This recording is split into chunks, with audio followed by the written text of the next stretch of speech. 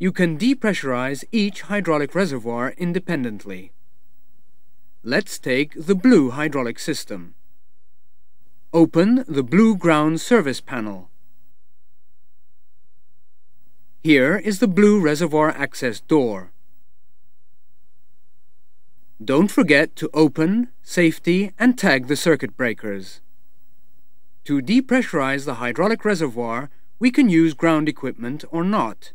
If not, on the ground service panel, turn the cap assembly of the reservoir depressurization valve clockwise through 90 degrees. Caution! Protect your hands and face from the air which comes out when you open the manual depressurization valve of the reservoirs.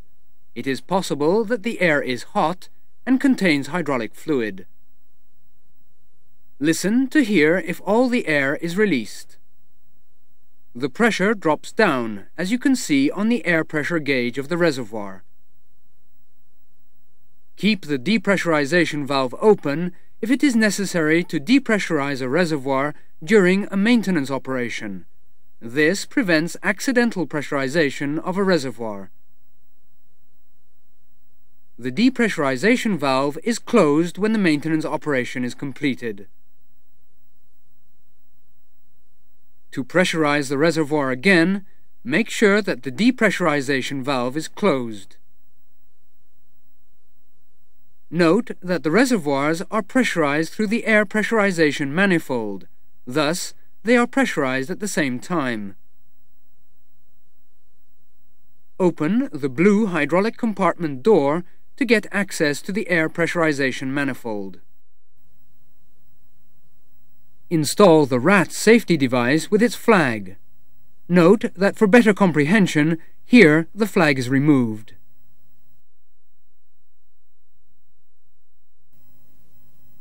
Remove the cap from the ground connector. Connect the pressurizing tool to the ground connector.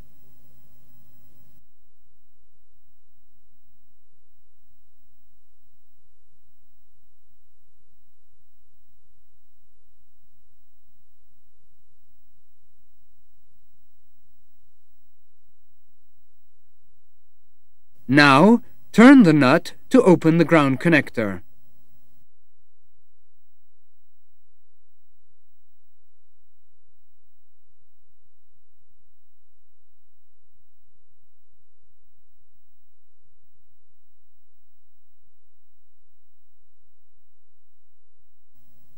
Open and adjust the air bottle's valve.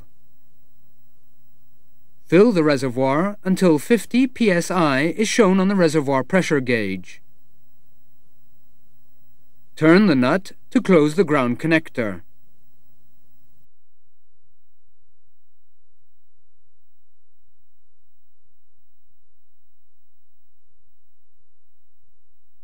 Close the bottle's valves.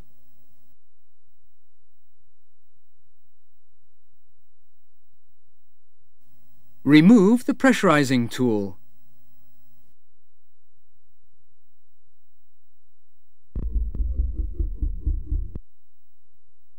Install the cap on the ground connector.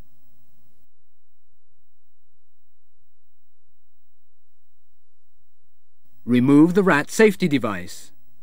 Make sure that the work area is clean and clear of tools and other items and all access panels closed.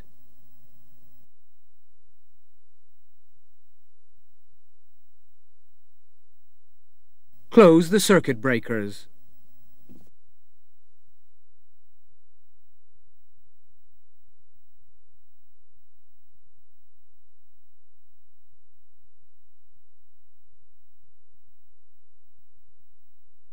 Servicing procedure to top up the blue hydraulic reservoir.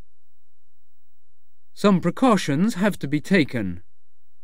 Make sure that the speed brakes and spoilers are retracted, the thrust reversers are stowed, the landing gear is extended and doors closed, the forward and aft cargo compartment doors closed, depending on the system to be filled. All the other hydraulic surfaces must be in a normal position.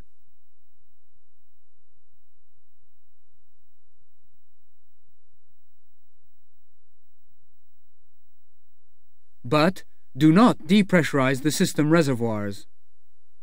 So, stop any supply of hydraulic power to the blue hydraulic system through the ground connector. Put warning notices in position to tell people not to pressurize the hydraulic systems. Electrical power being available, on the ECAM, check that the blue system pressure shows 0. If not, operate the rudder to reduce the pressure to 0. Safety and tag the appropriate circuit breakers. Check that the blue reservoir pressure and the accumulator pressure are normal. Now, let's fill the blue system. Open the green service panel. Remove the cap and connect the flexible hose. Above the panel, you find the filling hose.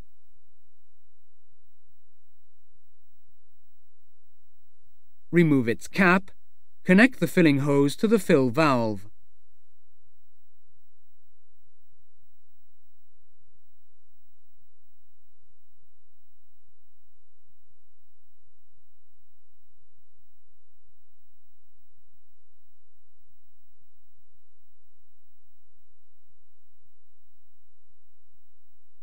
Go to the yellow service panel to take the handle and fit it to the refilling hand pump shaft.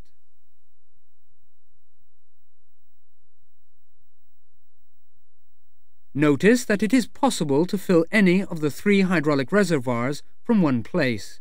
It is also possible to fill the reservoir with a hydraulic service cart, connected here.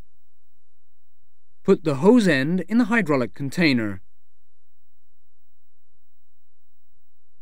Turn the selector to the blue system position. Make sure that on the quantity indicator the blue light comes on. Operate the pump. Monitor the increase of the fluid level on the quantity indicator. If there is no electrical power available, the fluid level can be checked on the reservoir itself. Stop the flow when the pointer is at the end of the green line. Turn the selector back to the neutral position. On the quantity indicator, the blue light goes off. If a reservoir is overfilled, you cannot pressurize it correctly. Thus, you must drain it. Remove the handle from the hand pump and put it in its stowage position on the yellow service panel.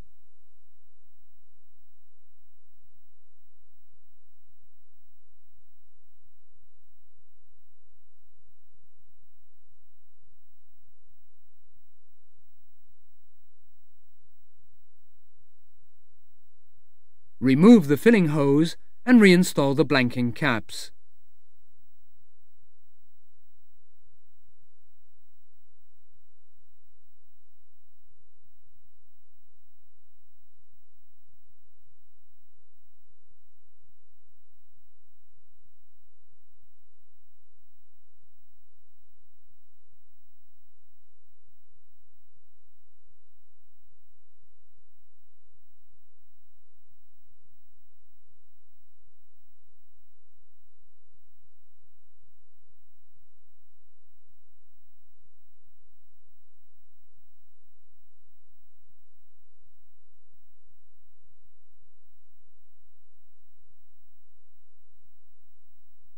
Put the filling hose back in its stowage position.